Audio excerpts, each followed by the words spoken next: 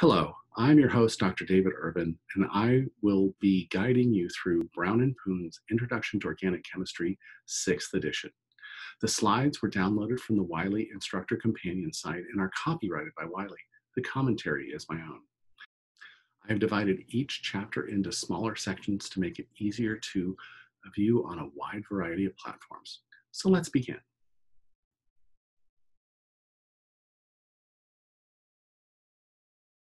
We will continue with Chapter 4, Part 2 of Alkenes and Alkynes. In the last slides, we learned that what the double bond means for alkenes and alkynes.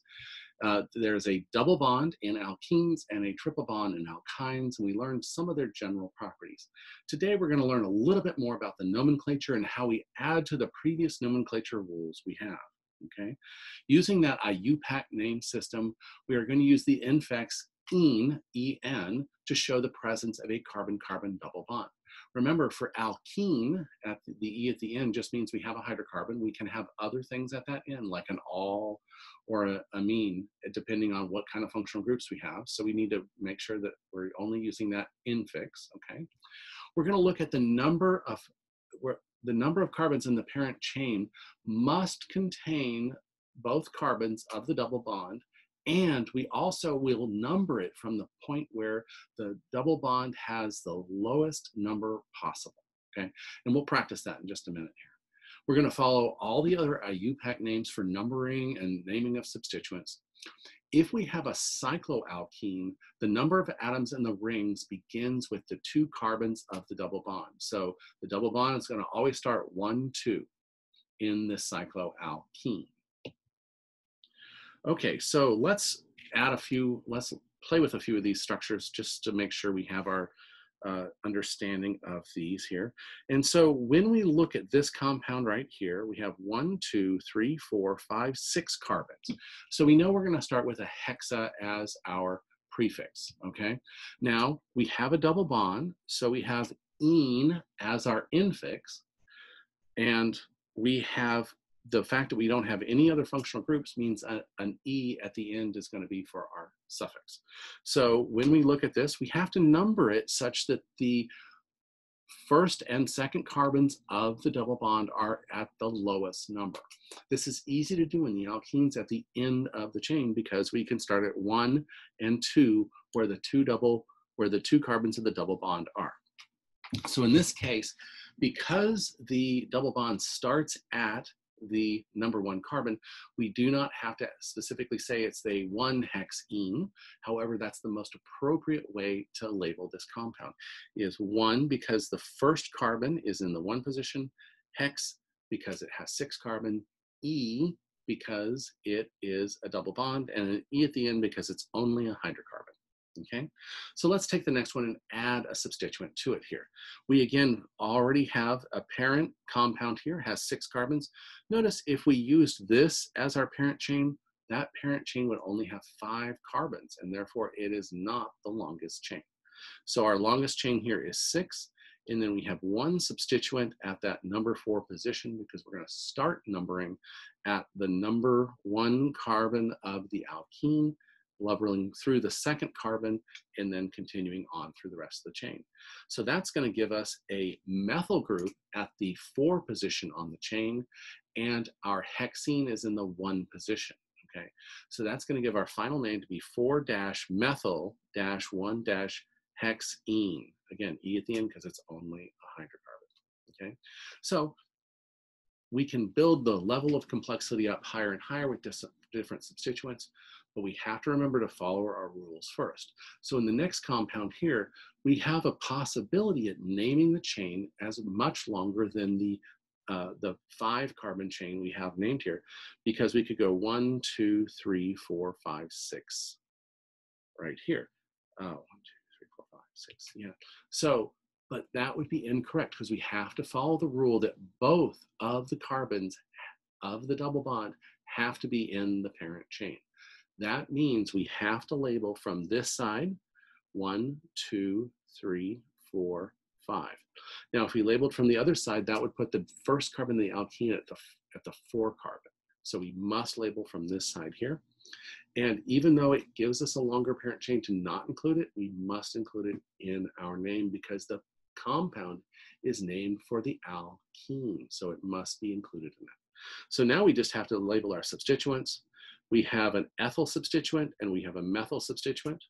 So we have to put the ethyl substituent first because of alphabetization. We put the methyl substituent second because of alphabetization. And now we're going to add our numbers. So we're going to come up with 2 ethyl, 3 methyl, 1 pentene. Again, 5-carbon chain, penta, pentene. Okay, so now let's label some alkynes. Alkynes are very similar. We have to include both carbons that have the triple bond in it in the parent chain, and we try to put the first carbon at the lowest number possible. Okay, so when we have it at the end, it's very easy. We know we're going to start with our triple bond carbon first as number 1, 2, 3, and then 4.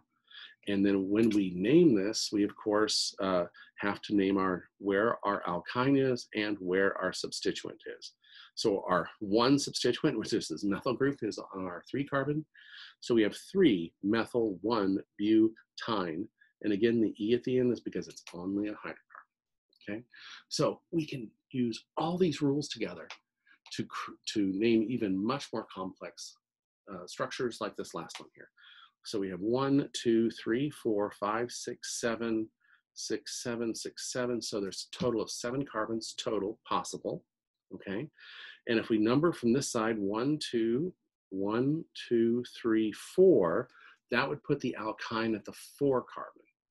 Now, if we label from the other side here in red, 1, 2, 3, that puts the alkyne at the 3-carbon, the first carbon and the alkyne at 3. So that means we have to label from this side and give it the 1, 2, 3, 4, 5, 6, 7 that we have here. And so, all right, so we have 1, 2, 3 alkyne, and we have 7, so that's heptane, okay, and we have 2 substituents, 1, 2, okay, and they're both on the same carbon, the number 6 carbon, okay.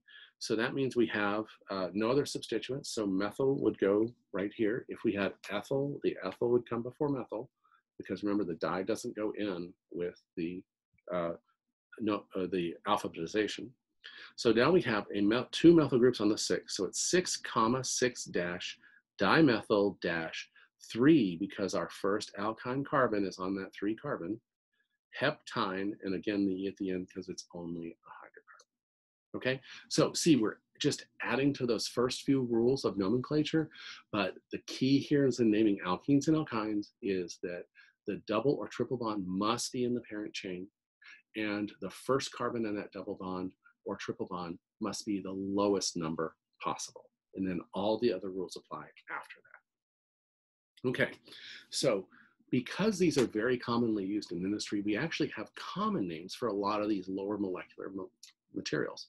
Okay, so in the IUPAC name here, when we have this small molecule here, we have 2 carbons, so that would be an ethyl or an eth as our parent, and ene would be our double bond, and the fact that it's only a hydrocarbon, we'd have the E at the end, so it'd be ethene would be the IUPAC name, but it's commonly known in industry as ethylene.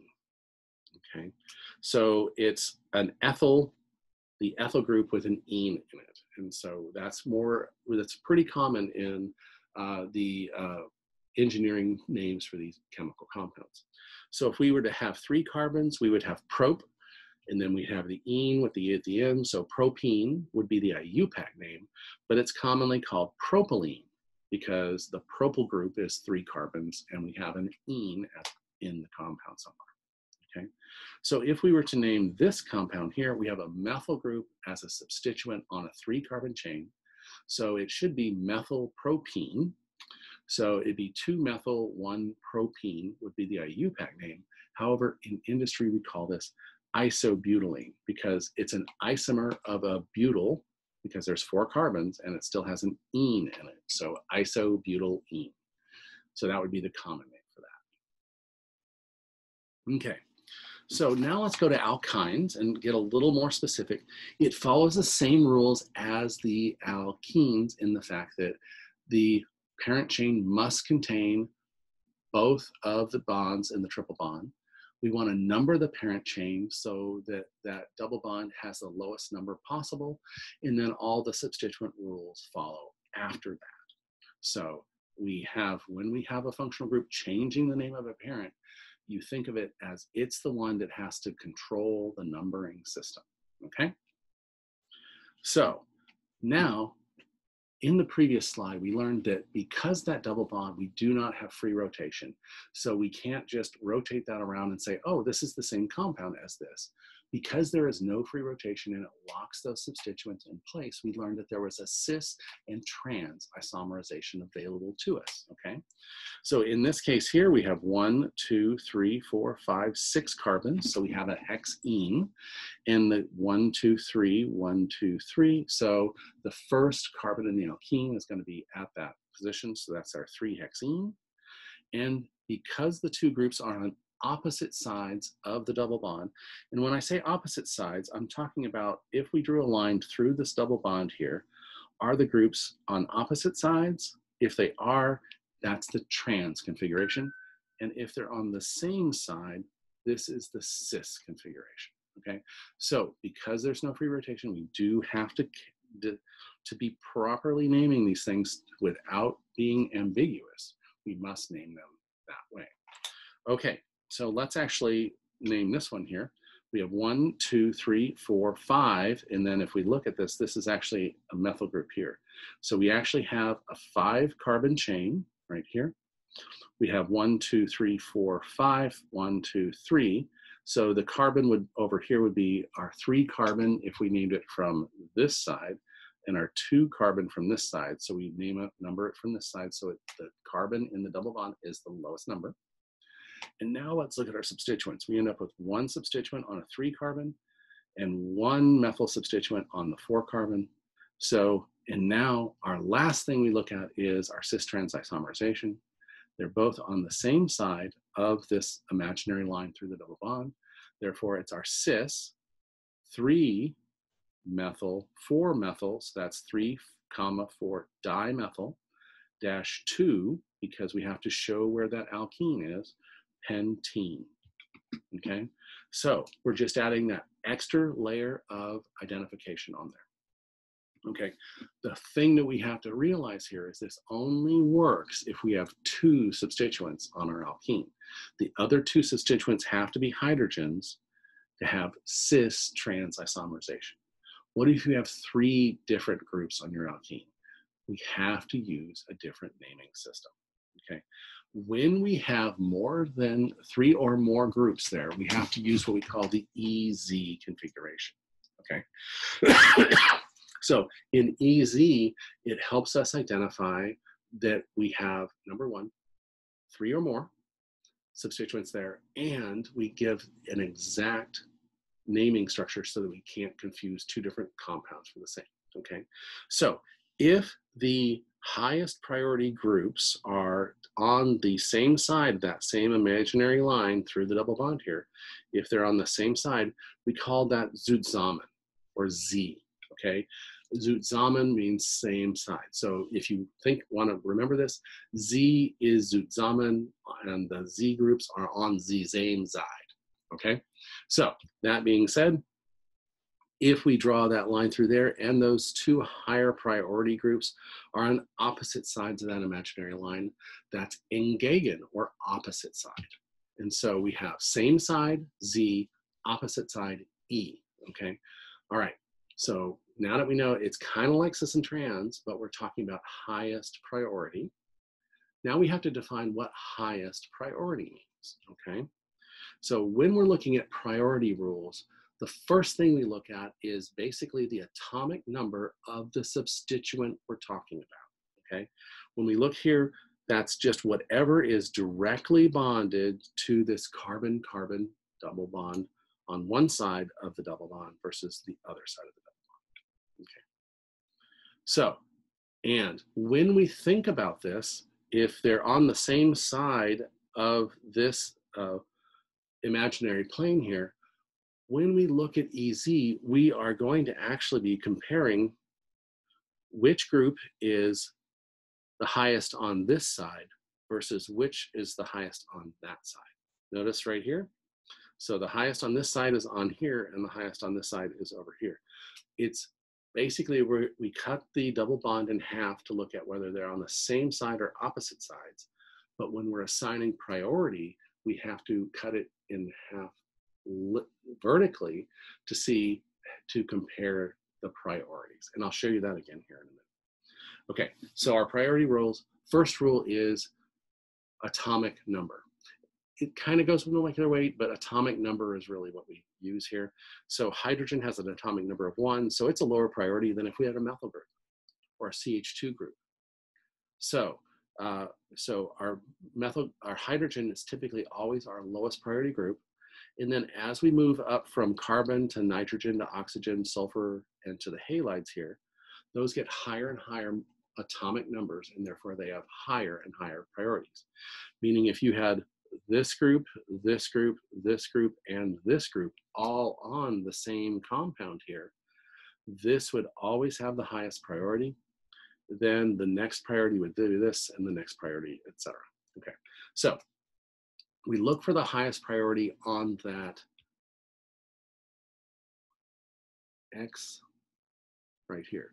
So we're trying to decide which of these two groups is on the highest priority on that side first. And then we look at which two groups are the highest priority on this side second, okay? And if this group and this group are the highest priority, they're on the same side, they're Z, okay? But if that group and this other group over here is the highest priority based on this midline here, then they're on opposite sides and they become E, okay? So if we have just the, and if we can use just the atomic number to assign priority, great, but it's not always that way. So once we have atomic number assigned and we have two of the things that have the same atomic number, let's say we have a CH2 group and a CH3 group over here on either side here. They both have carbon, so they're both assigned as the same priority. Now we have to look at what's bonded to that carbon. So in the case of a methyl group here, the lowest priority would be with a hydrogen bonded to that methyl group, okay? Because hydrogen has the lowest priority in our previous rule. The next would be something like a carbon bonded to it. That would be a higher priority than the hydrogen because the carbon bonded to that carbon is a higher priority. So then nitrogen would be higher because the nitrogen bonded to that carbon is a higher priority than the carbon, and oxygen and chlorine, etc. So we're going to go with the next atom over that usually identifies the priority. Okay, by looking at the first atom and then what's bonded to it, that usually assigns priority.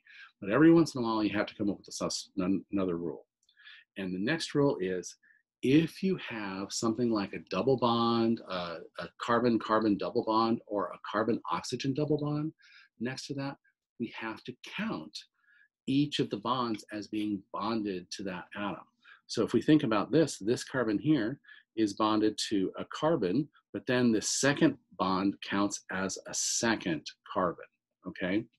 So it counts as a second carbon. So if it's double bonded, you have to count carbon twice, okay?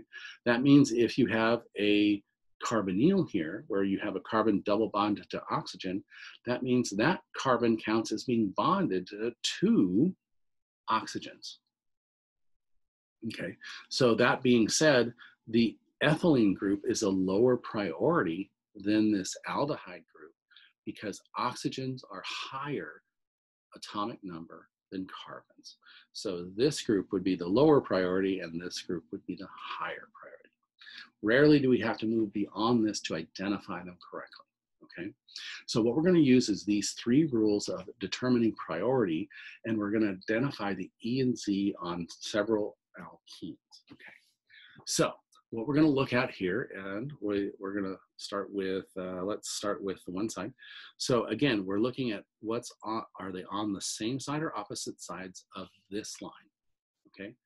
And so we only have to assign the highest priority on each side of this double bond, right? So we're looking at which of these two groups is highest, and then which of these two groups is highest, and then we're going to look at the two groups that are highest and see whether they're on the same side or the opposite side.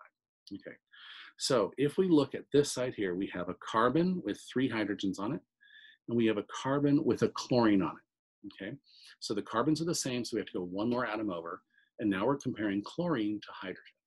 Chlorine is a higher molecular number, a higher atomic number. Therefore, this is the highest priority. Okay. With that being the highest priority, we don't care about that substituent anymore. Okay. Because we've identified this one as our highest priority. Okay. So on the other side here, we have a carbon bonded to a hydrogen and a carbon bonded to a carbon. Carbon has a higher atomic number than hydrogen, therefore it takes priority, which means that this one doesn't matter anymore. We only are worried about this group here. So this has our highest priority on this side, okay? So if this is our highest priority on this side and this is our highest priority on this side, they are on opposite sides of that double-double bond line, and therefore they are E, because E means engagen on the same side, okay? So let's do the next one and use those same rules. Again, we're gonna look at which is highest priority on either side of this line first, okay? And when we look at this side here, we have chlorine right here, which is has an atomic weight of 35, and this has an atomic weight of 80. I forgot the exact atomic numbers, but that makes bromine our highest atomic number, and therefore it has priority on that side of the double bond, okay? On this side here, on the other side, we have this. If it's not written, we understand it to be a hydrogen. Hydrogen is lowest priority, carbon is our highest priority. That means that's our highest priority on this compound. So when we draw our line through the double bond here, we have both groups on the same side of that double bond. Therefore, this is the Z isomer, okay? Let's take that one more and look at some longer chains, okay? Again, the first thing we're gonna look at is what's the highest priority on each side of this double bond. And when we look at that, we see that this has a carbon and this has a carbon with another carbon attached, so that makes this our first priority. Let's do that quickly to their side. We have a carbon, but we have a carbon with 2 carbons on it, so that makes this our highest priority. So now we're gonna draw that midline again, right here, and on this midline going in the opposite direction, we have one on this side and one on that side, making them on opposite sides, making it engagen or opposite side. Okay, so let's do our last one here. Okay, so when I say dividing up, we have to divide them one way first and then the other way second to see which way they are. And we always go across the double bond first to assign priority, and then the two things that are on the same side of the other axis is our E and Z. Okay, so let's look at that one right here and assign priority. Since this is assumed to be a hydrogen, that means this has our first priority. Okay, and here we have a carbon bonded to one carbon and a hydrogen. Here we have a carbon bonded to a carbon and a carbon. 2 carbons outranks a carbon and a hydrogen. Therefore, this gives us our number 1 priority on this side. So if we draw our midline again, we have 1 on this side, 1 on this side, giving us our opposites. They are not on the same side, therefore they are E, and we have our E and Z configuration. Okay, so we're going to take our double bond, we're going to cut it in half. Look at one side first, the next side second. Now, once we've assigned priority, we're going to see are the highest priority on this side on the same side above or below that double bond. If they're both above the double bond or both below the double bond, they're Z. If one's above and one's below, or one's above and one's below, then we have E, okay? So now we can have trans isomerization or easy isomerization in rings. However, because of ring strain and because of the fact that those carbons here, these carbons are sp2 hybridized and have to maintain 120 degrees, you have to get the ring big enough so that you can get to that sp3 hybridization. So that means the smallest ring you can see cis-trans isomerization is actually an 8-membered ring or cyclooctene. Okay, above cyclooctene, you can have cis-trans isomerization. Below that, with cycloheptene, cyclohexene, and cyclopentane, you cannot. Okay, so now what if you have more than one alkene or alkyne in a chain? Okay, well, that means we also have to identify the cis-trans isomerization of those individuals if they only have 2 substituents. And we have to go EZ if there's more than 2 substituents on each of the double bonds, okay? So when we have this, we again want to number it such that the first alkene has the lowest number possible. So in the case of this material here, we actually are numbering it from this end because this would give us a 1, 2. If we numbered from the other end, this would give us a carbon at a 3. So that would be higher than a 2, therefore we can't number it from that side. Okay, and so when we do this, we can say, okay, we have this group and this group are on opposite sides, that's trans. This group and this group are on opposite sides, they're trans. And this carbon, the double bond starts at a 2, and this one, the double bond starts at a 4. So that gives us trans, 2,4, heptadiene. Okay, notice we shove the di right in between the number of carbons and the functional group of the carbons. So we have heptadiene. If we had 3 double bonds in there, we'd say heptatriene. And so we shove that, that modifier, that number modifier in between the number of carbons and the functional group. Okay, so let's look at the other isomer possible from the same compound here. We're going to, again, number the same way. The 2 carbon here, these are on opposite sides, so that gives us trans. But notice that these 2 are on the same side, giving us the cis configuration. So, well, this is the trans 2,4-heptadiene. This is the trans cis 2,4-heptadiene. Okay, that may look like a small difference. They have the same number of carbons, they have the same number of double bonds, but because they're different isomers, they do have different properties. And because there's no free rotation around that double bond, okay? So we do see differentiation between these things. And now, using all these numbering systems, naming systems, we can differentiate disubstituted alkenes, disubstituted dienes, multi-substituted alkenes, and alkynes.